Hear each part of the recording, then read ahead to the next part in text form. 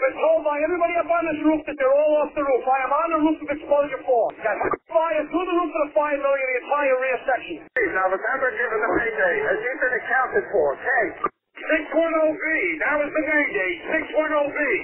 I'm here. We got a fire. 1.5-story, single-family dwelling. Fire shown from the second floor. Give me a second alarm on this. Getting up to the top floor. I got people hanging out the top floor windows with a baby. Commercial building. A lot of fire, a lot of smoke. Go ahead and strike a third alarm on my orders on this. Got people on the front fire escape here with windows centered below them. We need somebody up there. Yeah, let them know we got a job. I'm pulling up now. Second alarm, I got a 1-story single-family frame. Heavy fire showing from the attic. So we're using all hands. We got one line stretch, fire on the 4th floor, second line being stretched. Primary searches are underway.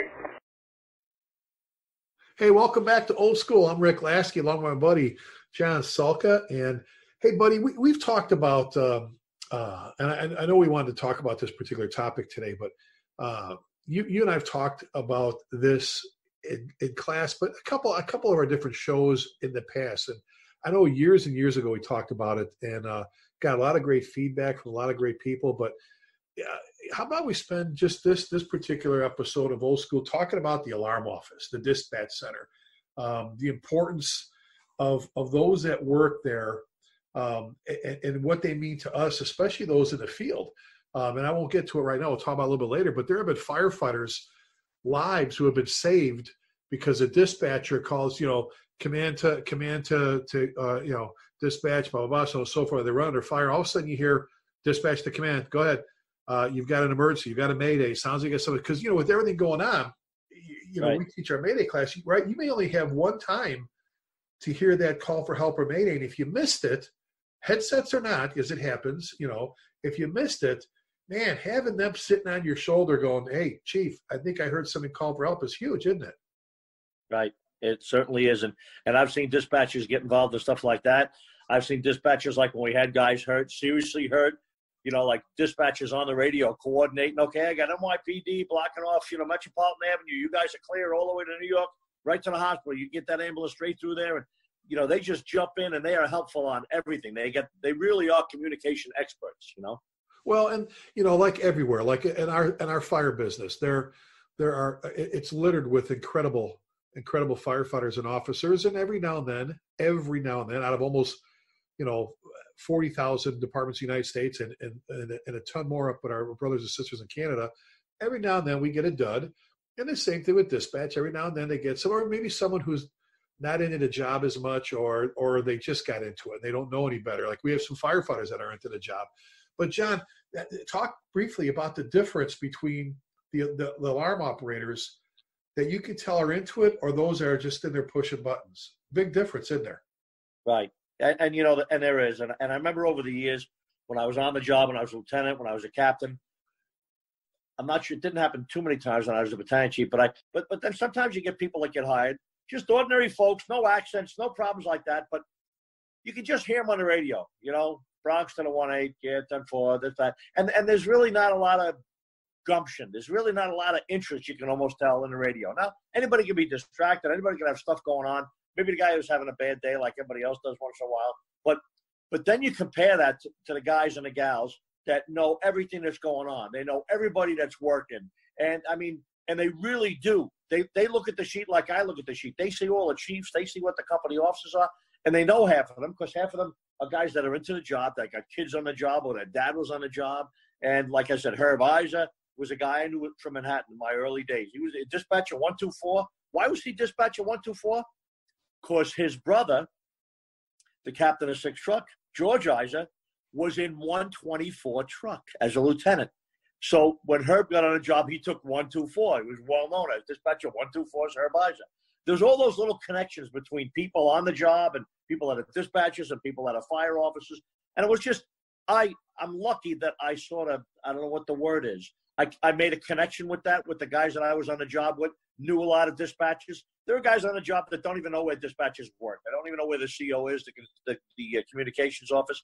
I feel fortunate that early in my career, I got to know some people that knew dispatchers, and I started paying attention to that, because it's a whole element of the job. And I think this is true everywhere. It's almost invisible.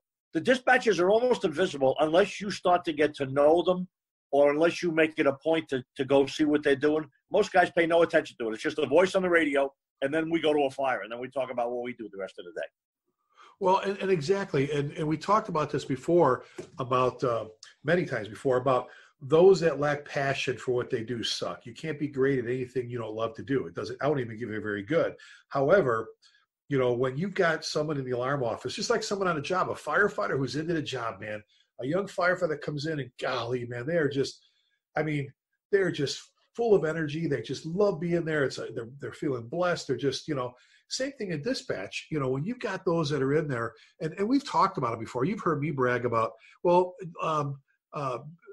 back, April's always a National Public Safety Telecommunicators Week. And I had some guests on one of my hump day hangouts that, we've done. You've been on there before, me and Terry McGrath. And we had, Angela Sherrod from Louisville, Texas, Kelly Haney from Grapevine, Texas, and Felicity Franklin from Denton County Sheriff's Office in Texas. 3 great dispatchers. And we spent the hour talking about dispatch, and and we talked about their careers and about other people, and all 3 of them, those 3 represent the finest in the alarm office. And I do have to tell this story for our listeners. Stan Stedman was also one of my favorites in Louisville. He retired. He's back working. I think, in Grand Prairie, Texas. But Stan was he was another one. He was one of our chaplains. He was into the job. But Stan, his last day with, whether it's 20 or 25 years at a job, his last day, everybody's come up to see him. There's cake in the alarm office, big alarm office there in Louisville. And it just so happened, again, for our listeners here, that Chief Salka was down there. I think he was teaching or doing something. So he was hanging with us for the day. And he was riding with me. He and I were chasing calls in a buggy. And every time I'd clear, I'd go, Louisville from Chief 1. God, Chief 1 and the 18th Battalion are clear. And Stan would say, Chief 161 and Battalion 1-8, you're clear. So right before he got off at 3 o'clock, I had John clear us. And John's like, no. I said, no, come on, please do it for me. It'll just be fun. And John, I really at the moment didn't realize the impact. We were just having fun. I just wanted you to talk to him. And you cleared us on the radio. And he answered. He said, Chief 1 and the 1-8 Battalion are clear. And everybody that was up there at the time in the alarm office wishing him well and having cake and visiting, all said he got emotional. And he said, I can't believe on my last day, what a gift. I got to talk to a battalion chief, especially Chief Salka from the Bronx on Louisville's channel. And again, if you're a firefighter and you don't understand that, you will one day. That's like hanging out with the guys in Rescue 1 in New York or Rescue 3 or Squad 5 in Chicago and having them recognize you for what you do. John, I'll never forget that. That was just such a great gesture, such a cool thing. And he loved it. He was all fired up about it, Oh, yeah. And what a great guy, too, like you said. And it's nice. It's just nice interacting. Like I said, so many guys on the job have no really true idea of the connection between the dispatchers and the guys working out in the field. But a lot of the dispatchers do. A lot of the dispatchers know what's going on out in the field. Well, how important is that? Good dispatchers they're historical. It's historical. How important is that, John? How important is it to establish that relationship with your dispatch center, those that work there? And it was great. And I always did that. When I was an officer in Brooklyn, the same thing happened.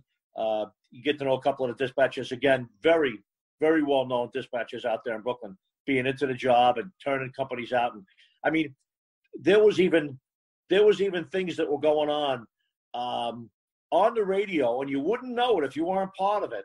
And I'm trying to remember exactly what it was. Like in Brooklyn, if there was something going on that the dispatcher wanted to let the rescue know to start heading towards, without getting on the radio and saying it, because technically maybe they hadn't reached that level yet where they could say, hey, rescue, start out for this box. There were certain things that they would say on the radio, like to the rescue, like, Brooklyn Rescue 2, disregard Rescue 2, remain 10-8. And then right after that, he would say, units responding to box 2393, Sedgwick Avenue. That little series of words on the radio, the rescue officer would know what address he repeated. After he said disregard rescue, he would know to start going towards that address. Well, it was almost like sort of like secret dispatching going on underneath the conscious level, you know. And it was just like I said, some of the Brooklyn dispatchers were historical, just like Manhattan, just like the Bronx. We get the beef, tree trio.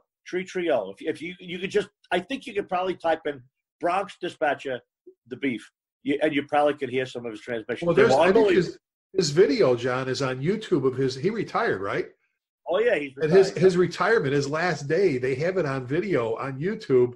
The beef signs off, hefty wife, something like that, and it's pretty emotional. Everybody with their comments to him on the radio is pretty cool. And everybody knew him.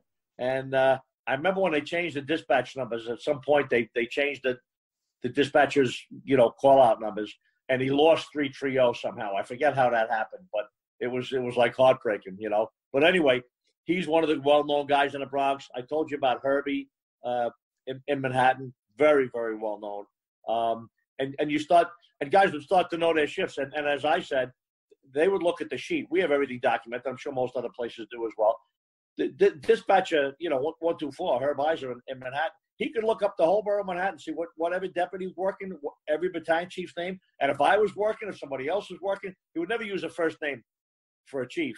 But he would use a rank, you know, like he'd say, Rescue 1, hey, Cap, respond out to the Lower East Side. We got a job coming in. And he would just say that, and it would be the captain of Rescue 1 that was working that day, you know, and the dispatcher knew it, you know. Sometimes you even hear guys hear back, Rescue 1, 10-4, thanks, Herbie, you know, and they would go. Obviously, if you did too much of that on the radio, there was something would be said, I guess. But all those little forays, those little exceptions to the rule made it so personal. It was almost like, not almost like, you did know the guy, you know. Well, and you know, they would, like you said, they'd slip you some early notifications on calls to give you a jump. How about the terminology? You know, I always, you know, like in Chicago, for the longest time, there was always when I was riding with Eddie Enright and Ray Hoff, and you know, good friends and mentors and buddies, and Ray was best man at Jamie and our wedding. His wife Barb was Jamie's maid of honor. But that being said, you know, you'd hear they would dispatch you. You know, and you'd be en route. You know, they back then with the Joker stand with, you hammer things on the speaker in the firehouse, and you'd be en route, and he'd give you the rundown. You know, Maine to Battalion 4 to 4th Battalion, you run down. Go ahead. All right, you're getting the engine, engine 18, engine this, tower there, this, blah, blah, blah. And they give the whole thing, and then he would say, and were you sending you the squad and the command van? You know, the squad being the rescue, heavy rescue, the command van, and that told you. They said or you're en route. They give you the rundown. They come back, man. To Battalion 4, 4th Battalion. Go ahead. All right, we're sending the command van and the squad on this, and that automatically told you got a job. That they got enough. They had enough phone calls that he's like, send them the squad and send them the command van because they got a job, and you knew that. And first of all the buffs in the world that heard that, they're all zooming with their cars to get good pictures, but you knew you had a job. Now in the FDNY, the dispatchers actually say the words. Right? Also, they're like, Bronx to the 1-8, go ahead. You're going to work. We're getting numerous calls. And then, which was a really cool thing, a lot of them would do that differently. Are you going to work, pull up your boots and stuff like that? Everybody had their own little terminology, which was fine. Again, it was a little stretch from strict department, radio policy, but it was always allowed because it was seen as the guys are into it, right? But here's the cool thing.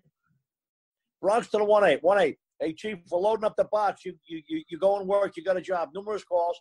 I'm giving you 4 engines, 3 trucks, the squad, and a rescue. So the dispatcher, and in the FDNY, the dispatchers are civilian radio operators. They are not firefighters. Some of them are firefighters at home and are volunteers. Some of them have kids on the job. Some of them brothers, dads, sisters on the job. But the civilian radio dispatcher, based on the calls that are coming in, based on the reports from the civilians, the civilian radio dispatcher, can bump the call up, give you a 4th engine, a 3rd truck, a squad, and a rescue. Amazing. There's places that don't let their officers call for more units, never mind a dispatcher. And I got to tell you, and anybody who says they disagrees with this is lying. I, many, many times was very happy with that. Not pulled out of the hole out of it, but the point is, many times that was very helpful. The fact that I get to this job, first engine gives a 1075, and it does nothing because the dispatcher already sent those units that were going to go on a 1075. And I've been to a lot of fires where that was materially assisted me. the fact that those companies got in there faster, and I get the squad and the rescue to come in earlier in the operation, maybe only a minute earlier, but a minute or two earlier is a lot when when you're fighting a fire. So that's pretty cool too, that the FDNY allows the dispatchers, they have full official reign. They can bump a box up, not to another alarm, but they can load up a box on the initial alarm. Well, and I did that when I got to Louisville. There was some hesitancy. I don't know why. Maybe someone in the past said something, but I had meetings with the dispatchers up there and the comp center, John. I told them, I said, if you bump them out to an automatic alarm and you start getting calls about smoke or whatever, if you start getting, I want you to feel free to take it from a single engine response to bump it to a full, one alarm response. Don't call the battalion. You say, okay, what do I need to be able to trust you, and I don't think they were ever given that trust before. John, it was like, oh my God, the chains were off, and they were doing incredible things, and I said, look, I'll never ever have an issue. It's like an officer. I've always told officers, I'll never have an issue if you go to a second alarm and you didn't need one. Where I'll have an issue is if you didn't go to a second alarm and you needed one. If you went to it and you didn't need it, hey, we can always send them home. It's the other way around. We can't fix. And I wanted them to know, look, you can send an extra ambulance, get the chief going, whatever you got to do, feel free to do that. And Kelly Henney was like that. She, just like you said, they give you the language. She would bump it up, or she would say, guys, you got a good fire. Sounds like you got a good fire. I mean, again, they're getting enough calls there. And then, or you'd hear, Stan would do this. He would bump out. This is a Dallas thing, John. For our listeners, if you listen to Dallas on all the scanner apps, you'll hear them. You'll know when they have a job confirmed because you hear the tones, bee boo, bee boo, bee boo. Let's roll. Let's roll now. Let's roll them now. That if you heard the one alarm tone Louisville and you heard Stan say, let's roll, the one alarm structure, you knew you had a job. You knew you had a job. The other thing too, John, was the reports back to dispatch from like your aide. Or in Chicago, same thing for the aide, or you hear Ray, Battalion 4 to Maine, or you hear 271 to Maine. Go ahead, that's a command van.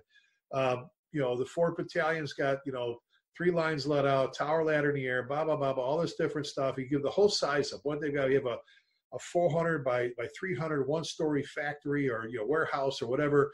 And then he would say, at the end, he'd say, there's going to be more on this office. And that, I mean, golly, that right there and then you knew within seconds, all right, if not a minute, boom, they're banging it to another alarm, and all right. Those little things. And so how important is it, though, again, for you to actually I think it's important for firefighters to actually visit dispatch. In Louisville, we get them, they tour it as new firefighters. And when you're on live duty, you have the opportunity to work it in order to save some of your sick time. But how important is it just for the battalions or, I guess it's that face-to-face, John, that connection with the voice or whatever. I think it's important to go up there and see them at work. I mean, it's great. And I know chiefs, when chiefs get trained, when you're a captain, you make battalion chief, there's usually a big class, 10, 15 people, 18 people get promoted. One of the couple of days that they do some training, they do go up to the dispatch office and they sit down and they look at the different stations. There's the call receivers, the people that are, answering the calls. Then there's a decision dispatcher that gets all that information from the call takers, and that goes to them. And then they're the ones that, pretty much punch out the box. And then there's a different guy actually on the microphone. And there's just one guy on the microphone in Manhattan, one guy on the microphone in Brooklyn. That for those of you listening, obviously New York City is 5 separate boroughs, 5 separate radio frequencies. So it's the Bronx, Manhattan, Brooklyn, Queens, Staten Island. So it's rescue 1 to Manhattan, rescue 2 to Brooklyn. And if you're in the Bronx and you work in the Bronx for your whole 20 years, you'll never hear a Manhattan radio dispatcher or a Brooklyn radio dispatcher. Everyone's got their own frequency, their own CO, their own communications office. They're trying to condense them now. They're trying to put 2 or 3 together here and there. I'm not quite sure why. It worked out great the way they originally designed it. But the point is the chiefs would get assigned during their promotion training to go to the dispatch office and actually walk through, spend a day there and look at the different stations and see how the calls come in, see how they're assigned, see how how the decision dispatcher decides who's going on the box and how the actual dispatcher that's on the radio receives the calls. And like I said, it's just one guy. Sometimes it's amazing. The whole borough of Manhattan, many, many, many companies, and they're all talking just to one microphone. There's not a series of people there, which is pretty interesting, Well, and the other thing too is the dispatchers, the alarm operators' knowledge of the city is phenomenal in a lot of cases. And I remember standing in the main alarm office in Chicago with Ray, and we were down there. He was working in a different battalion, but we're down there, and they're bumping out calls, and they're talking about, yeah, they would dispatch a call and go, yeah, that's the corner of such and such and such and such, and yeah, there's a 3-story frame, got a little mom and pop store in the bay, and they knew the neighborhoods. They knew they could describe buildings for you. They knew intersections so well. They knew when rigs were. They could almost tell you they're going to be pulling up any second now. The response times and their knowledge of it were incredible. In fact, in New York City, weren't there times that they could tell you on the radio, look out for another company coming or whatever? Weren't there instances like that? That's a great story. It was in Brooklyn, and somebody, I mean, it happened to me as well, but somebody was going to a fire down Metropolitan Avenue screaming, hey, Brooklyn Engine 209, who's now closed. Brooklyn Engine 209, where you at? Metropolitan Avenue, heading towards, Kosciuszko. 10-4, slow down when you get to 107th Street. There's another box out. You may meet the 290 engine. Officer tells the chauffeur, who's screaming along now, right? 10 blocks away, guy, slow down, Billy. We're approaching that intersection. They slow down, and sure enough, another rig goes screaming across. Not another rig. The rig that the dispatcher said you may meet at that intersection. He knew it. He knew there were 2 boxes out. He knew that this company was going that way, and there was another company going the other direction, and they might meet each other at that box. And sure enough, they did. Not at the box, but at that intersection. Talk about insight. Talk about understanding where companies are, where they're responding from, where they're going to, what the timing is. Just amazing. And I'll tell you another funny story. And I remember this one happened when I was in an 11 truck a long time ago on the Lower East Side. We were responding into Brooklyn. We relocated to a 108 truck, which was, over the either Manhattan or the Brooklyn Bridge, and into Brooklyn a little bit, not too far. But we were very unfamiliar with that area. We rarely went into Brooklyn. Rarely. The East River is there. It was like a wall. Brooklyn had plenty of companies. Manhattan had plenty of companies. Rarely did you go across the river. But anyway, so we went across, and I remember sitting back there and listening to the radio. And it was ladder 11, acting 108 to Brooklyn. Go ahead. We're on your frequency, Brooklyn. We just coming off the Brooklyn Bridge. Where do we go? You know what I'm saying? He said, okay, go down Flatbush. 11 truck, go down Flatbush. When you get to the McDonald's, there's a McDonald's on the corner. Make the left at that corner. That's 107th Street.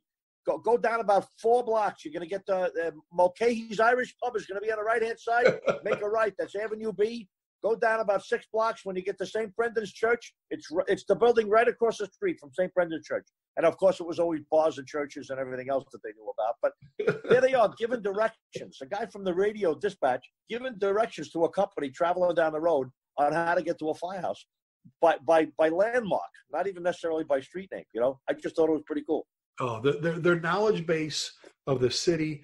And again, I think where this started to lapse a little bit is the more we got into the CAD systems, at times I used to say, I know for a fact there are some great systems out there.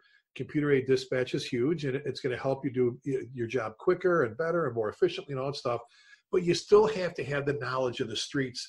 You still have to know where the firehouses are. You still have, I saw for a little bit, John, especially Louisville, where that kind of started to go away. And it was more about just push the buttons, whatever CAD recommends. There was time CAD would make a recommendation. I'll just say that wasn't right, or it wasn't the closest whatever. And some of the older dispatchers were able to kind of wrangle that in and go, no. Override it.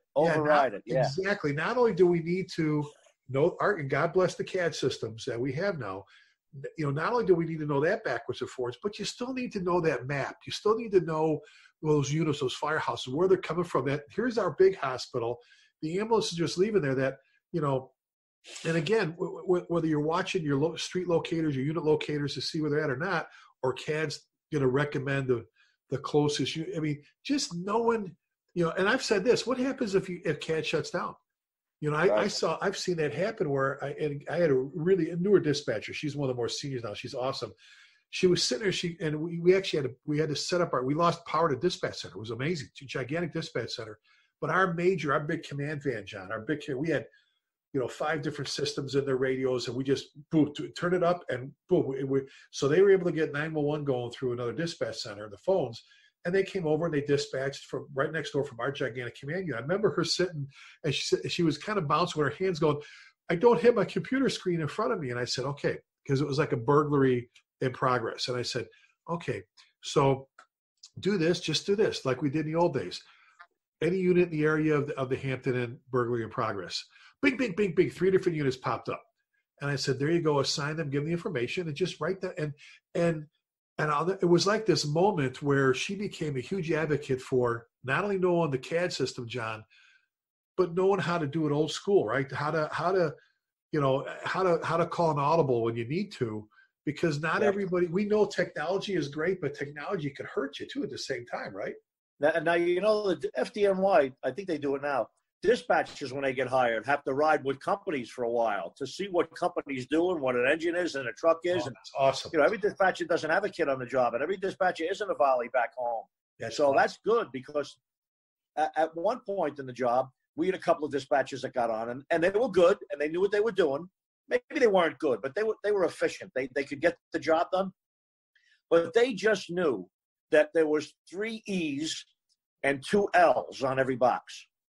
They didn't really know. They couldn't pick an engine out of a parking lot. But they knew on the dispatch screen, E21, E34, E44. Okay, got my 3 E's and 2 L's, L16 and L17. There's my 2 L's and my 3 E's on a box. They knew they had to have 3 E's and 2 L's. They had no idea what a ladder was. They couldn't pick one out. Now, that's scary to us. And in the end, it didn't really make a difference, because the dispatcher still had to make sure. But, gosh, you can see the difference when somebody on the other side of that microphone really does know what an engine or a truck is, or really knows.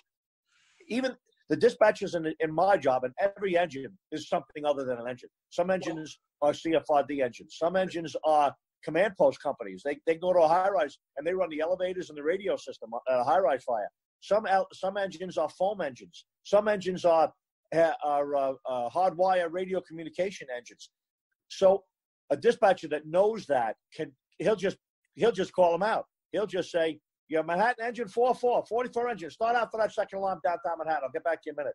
Because he knew that 44 was one of the things that was required on that box, and the engine that was on the CAD wasn't available to do it. Oh, I think that is, and I'm glad you brought that up, because that is so huge. Getting the alarm operator, just like it is to get firefighters through dispatch, having the dispatchers ride out, if you can pull it off. I know a lot of places for our listeners have a hard time with that because of staffing, but I remember Kelly, and I mentioned Kelly earlier, Kelly Haney. I remember, John, the first time she rode out, she's on the apparatus floor, and they dispatched a call. She heard the speakers, and she goes, how the hell do you hear what we're saying out here with the engine running? I go, see, that's sometimes why they need to get in the rig and say, can you give me the address again, or confirm, or my CAD's down, or my computer, their computer's rebooting, or whatever. And just like firefighters need to go up in the nerve center, because that is one of the most stressful jobs in the world, is when it is happening, it is going down, oh my God. So same. I thought that's a great point of having them come out and spend just a little bit of time seeing what it's like, I know my wife, Jamie, working for Wichita County Sheriff here, the first time she went out and rode with one of the deputies, he's like, all right, he pulls up, she goes, oh, this is the, I don't know, I'll make up a name, the electronic cowboy bar. Oh, this is where, okay, now. Right, right. This is, okay, now, okay. And everything, like I said before, as important as for them to put a face with the name when they can, especially with the chiefs, So you were saying a minute ago about, we were talking about the importance, and I want to go back to this of putting a face with the name and knowing your dispatchers and all that and everything. You've talked before about going up and taking care of dispatch and maybe bringing some treats or something like that. I know bringing ice cream up there or some cookies in that was a big deal for them.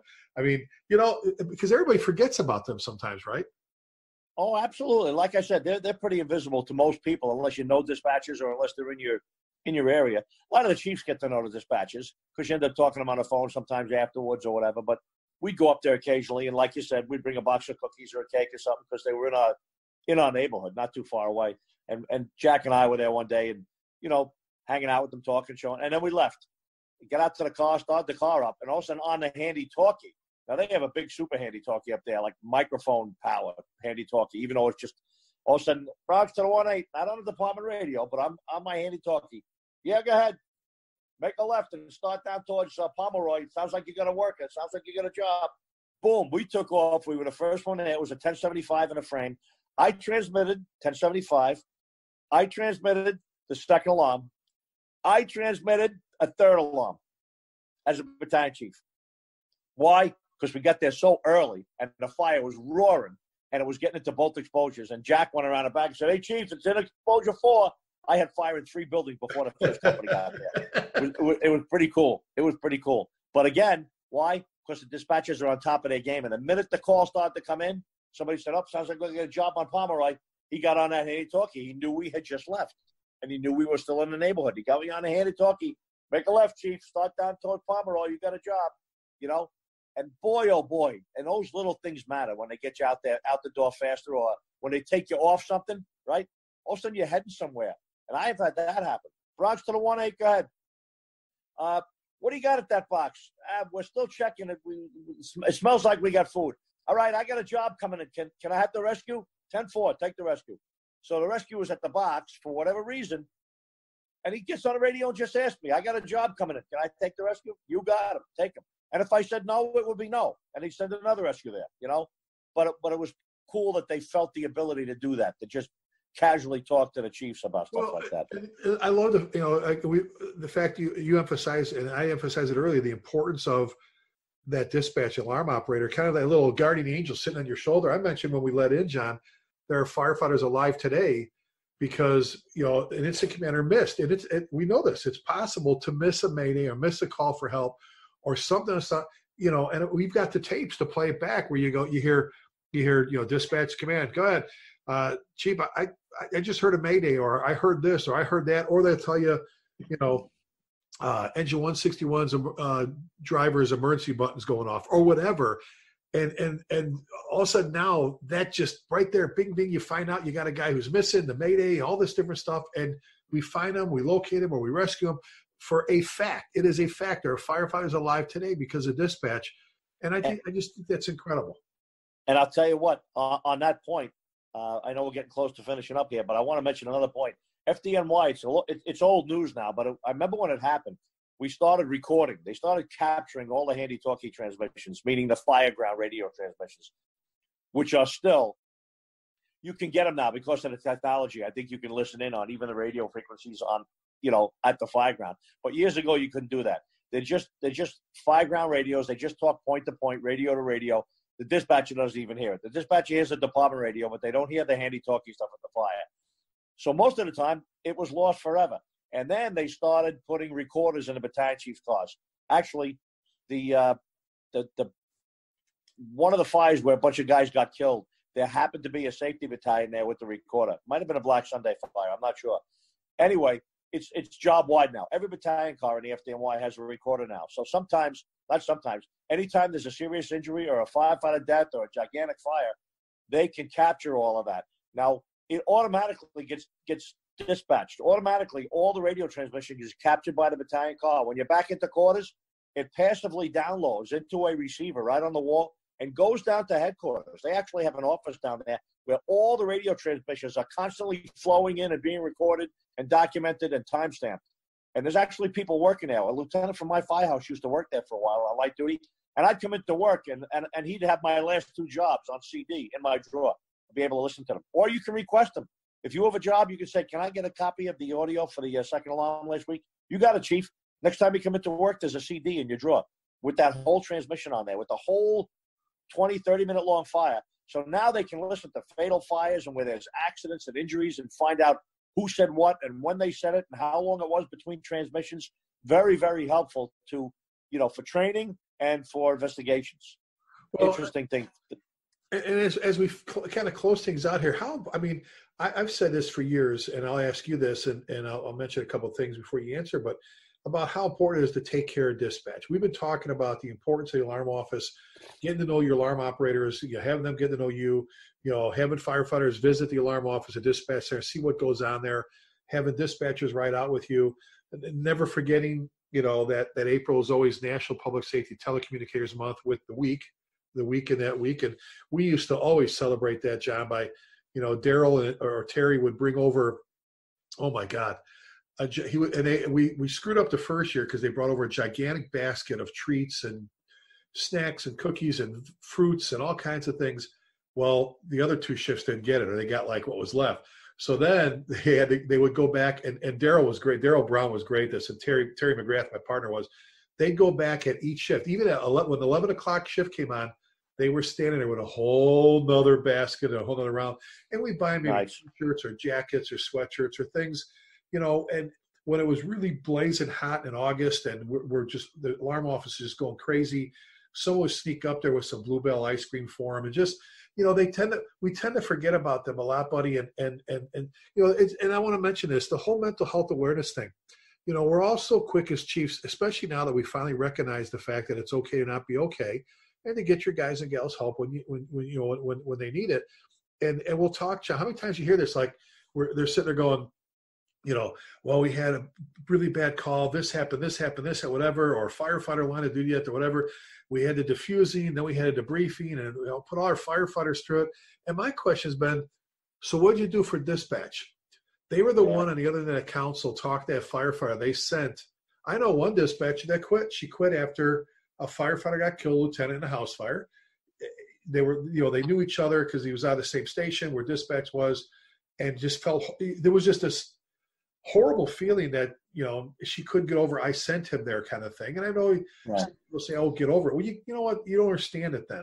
And, and they were the ones with the little babies and people screaming on the phone. How about they're talking to someone on the phone that's trapped in their burning house that can't get out, and they're gasping for air, and they're telling them to hang on, and they're on the phone with them till, you've heard the tapes, till they, they can't hear, or they hear the gurgling. I mean, and we forget, and I'm just saying this to the fire chiefs out there. Don't forget your dispatchers when it comes to diffusing or debriefing or making sure you take care of them, because there's a ton of stress that goes on up there. It comes to, but so John, as we finish things out, how important is it to take care of dispatch, to recognize who you got up there watching over you? I mean, it is important, and certainly most ordinary firefighters, fire companies, fire chiefs, just visiting them, stopping by, saying hello, giving them a call once in a while is nice, or getting to know them is nice. But the fire chief, the fire department should pay attention to those folks and make sure that they get their due. You know what I'm saying? Make sure they get treated well, and they're not just relegated to the back room and the CO and the dispatch center and, like some second-class citizen, which they're not. They're very, very integral part of the whole fire service delivery system. And most people just know them as a voice on the radio. That's why. So it's interesting. But before we go, I want to do a shout-out to Warren Fuchs, who was my man in Brooklyn. He was great. He was a great dispatcher. He came to my last night in the firehouse. He was there with you. Well, they call right? And of course, Herbie Isa in Manhattan, and the Beef in the Bronx. 3 great dispatchers that I knew very well my whole time on the job, and worked in different boroughs and got to know them. They were great guys. Well, and they called Warren. Was his nickname Fa? What they call? He had a nickname. What was his last name? They call him Fa. You know what? I don't know. I always called him Warren, and he was 120, 120 truck. But he was 120 in Brooklyn. Everybody had their own numbers. We had him. Remember, years and years ago, we had him on one of our command post shows at Fire Engineering, and he talked about the power outage. In the city he was working. Blackout. The blackout. Oh my God. But yeah, great. Hey, I'm glad you did that, because I got to talk about, I mentioned Kelly, Felicity, Angela, Stan, and all the other. There's been some great dispatchers up there, and that we've worked at a lot of great ones in the city of Chicago and the suburbs there. But that's it. Hey, great show talking about the alarm office, the nerve center, those that have our backs. Buddy, if they want, and I always ask you this, but so we can repeat it. But the best way for someone to get a hold of you. Chief John Salka at gmail.com. And I'm Chief Lasky at gmail.com. We appreciate you joining us again. Spread the word. Tell those to subscribe on iTunes or go to my YouTube channel for those that don't do iTunes, and we'll get the information out to you. We appreciate you. We end all of our shows. I ask you to please keep the men and women in the armed forces in your thoughts and prayers. And remember, never forgetting means never forgetting. Thank you. God bless you. Be safe out there.